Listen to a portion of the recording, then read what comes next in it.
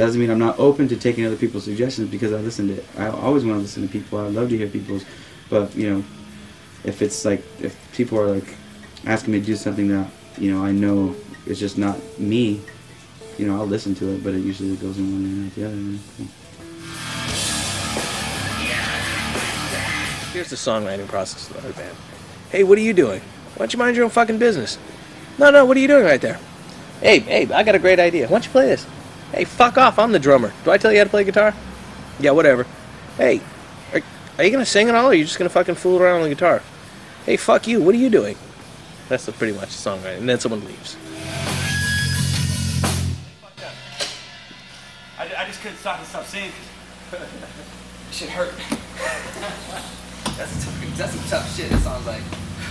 Real tough. You have to build some stamina. Yeah. It's just hard, it's just on my throat right now. Every muscle must be tight, man. That's why every day, dude, we gotta practice hard.